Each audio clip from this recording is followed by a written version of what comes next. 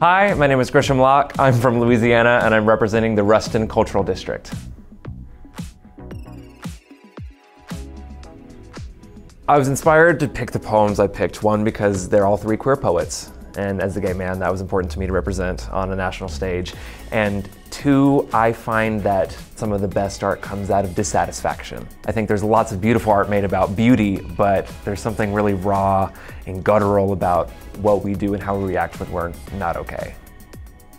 Along the way, I've met insanely cool people, insanely intelligent people, insanely strong and empathetic people. It's really nice to come to a space where everyone, while incredibly unique and different, has something in common in that way that they want to story tell, and that's really beautiful to me. What's brought me the most joy is putting these pieces in front of an audience and getting a reaction from them. Whatever that reaction is, whether it's a laugh that I didn't expect or tears that I didn't expect, there's something so incredibly and attractively human about that audience performer interaction that I really love. And so getting to do that with poetry is really inspiring.